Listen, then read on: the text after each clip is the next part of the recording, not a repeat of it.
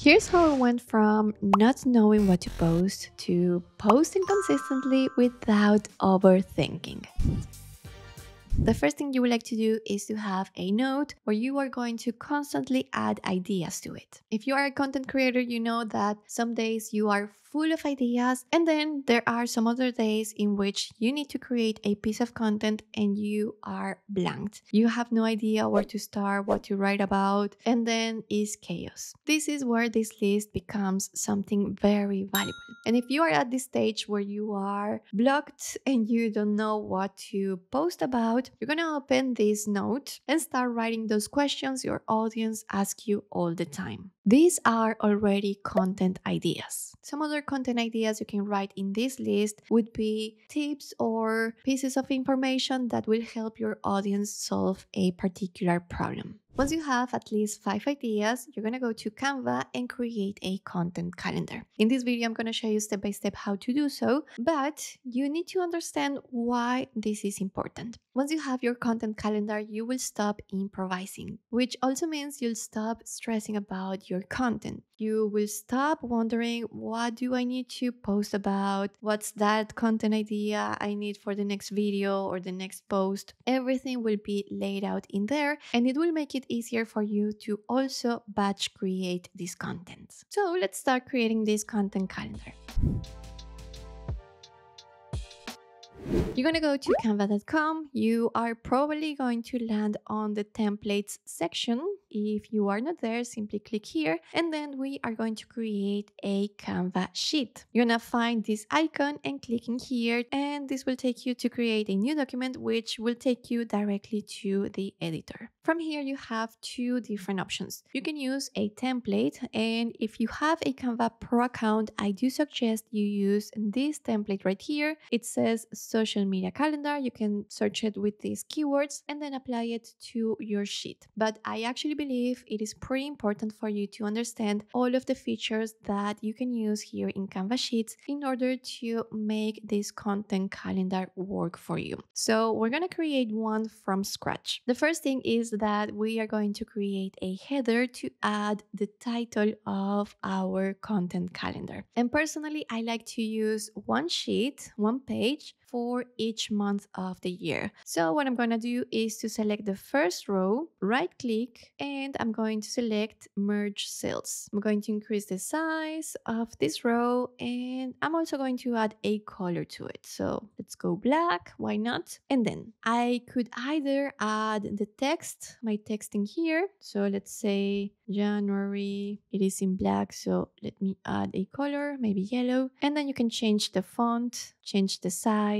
and really play around with it so it fits your brand. So let me use this font in here, and I think I'm actually going for a green color this time just to make it a little bit different. You can add text to your sheet like so, or you can also add a text box. So you can go to text, add a text box, and you're gonna follow exactly the same steps, like writing your text, changing the font, the colors, the size, and then placing this text box on top. And I will do so if you want to have more control on where you want to place your text box. Now we're going to work on row number 2, where we are going to name each of the columns on this content calendar. So I'm going to add a color to these rows, and I'm going to start naming these columns. You can use the same examples that I'm going to give you, but of course you can customize it so it really fits your needs. I do recommend you have a published date. In our case, we are two different content creators creating content for the same channel, so I'm going to have a column for the creator that is assigned to each of these content ideas. I'm going to write the title or the idea of this piece of content, the status. In our case, we work with 3 different video editors, so we are going to create a column to assign this to page of this video editor. Then we're going to add a column to link the Dropbox file where we upload all of our raw files. And then we can also have a column for our visuals. These can be thumbnails or maybe some other visuals that we want to use on our video editing. So I believe with something like this, you can already start, but if you want to have an additional column, of course, you can add it here to the right. I'm going to select the other column. So I'm selecting this column, going to the end, and I'm holding Shift and clicking on Set. Now I'm going to right click and delete columns. Perfect. I actually like to have this clean look on my content calendar so I don't feel overwhelmed. So I'm doing exactly the same process for these rows, and I'm going to increase the size of this content calendar. Now I'm going to show you the most important features you need to know in order to make this content calendar work for you in Canva. I suppose that if you are watching this tutorial, you are a content creator, maybe a beginner content creator, or you want to start a content business. Well, we actually just launched a membership where we teach you everything that we have learned in the last 8 years with our own content business. We're going to show you our workflows and the systems that allow us to work from anywhere and make a sustainable income. If that sounds like something you need, make sure to check the link in the description.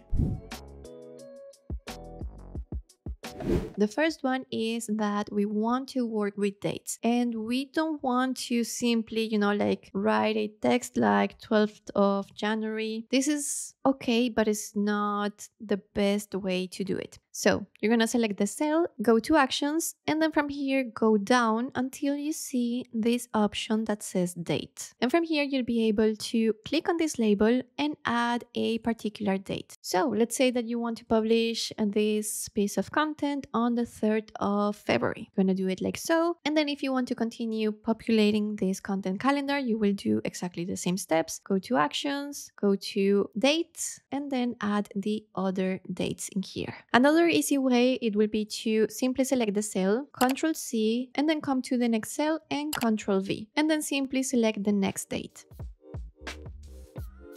I really like having this date feature because, as you can see, we have a little overview of the calendar, and it avoids that I get confused with dates because I can clearly see them here. Okay, so let's see. We are working in February, so I need to change the title. All caps, and then the creator. You're gonna go again to actions, go down, and then from here, select mention. This will work if the person that you want to mention is actually on your team. So in this case, it is Ronnie and me, the ones who create content in this channel. So I'm gonna assign this content to Ronnie, and then the next one, I'm going to assign it to me, and then I'm simply going to select these two cells, Ctrl C and Ctrl V. Now from here, we're going to start adding our content ideas, or you can also even go further and add the exact title you want to use on that piece of content.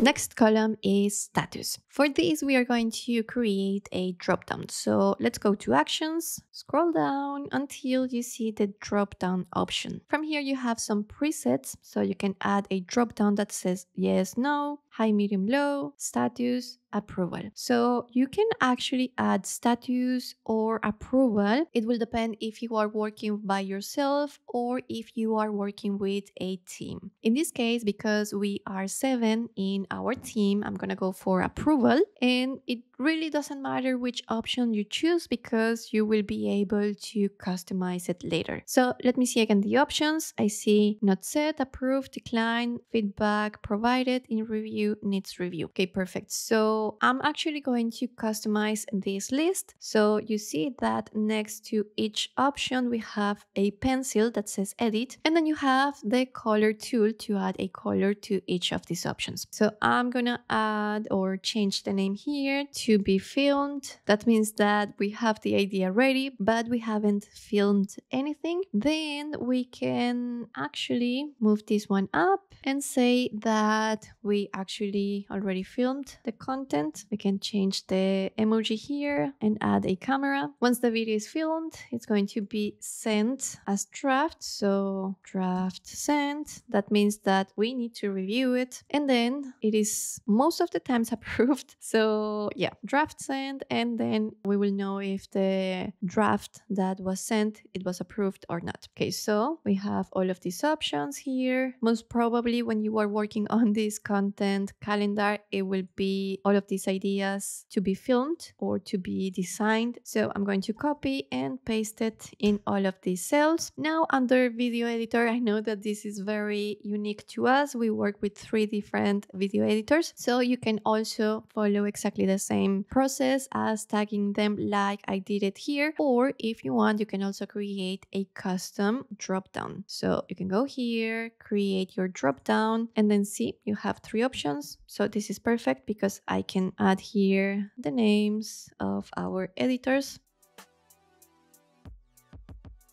You can also change the colors if you want, and then you will know who is actually editing each of these videos. Now, let me show you how to add a link in Canva. There is a special feature that I want you to use instead of simply pasting a link in here. You're gonna go to Actions and then go down and use this feature. You see that there is a label creator, and then you can enter your link from here and hit Done. This will make your content calendar more visually appealing and less overwhelming, believe me. You would like to copy and paste this feature on all of the cells that you have below. Now, visuals, and this is actually one of my favorite features in Canva Sheets. This was the reason why I actually made the shift from Google Sheets to Canva Sheets in terms of our content calendar. From here, you're going again to Actions, and this time you are going to add a Canva design, because most probably, and I believe maybe, hopefully, most of you will be creating your visuals in Canva. So what you would like to do in here is to search for the visual you already created and link it in here. So just for the sake of this tutorial, I'm going to link here the visual for our vision board video. Once you find your design, you are simply going to click and it will be automatically linked to your cell. And then from here, what I love about this feature is that every time that you click on this link, you will have a little preview, and it will be so much easier to, like identify which piece of content we are talking about or which piece of content we linked in here. And then if you want to open that particular document, simply click on this link right here. Now, of course, you can spend more time here on your content calendar to make it even more beautiful,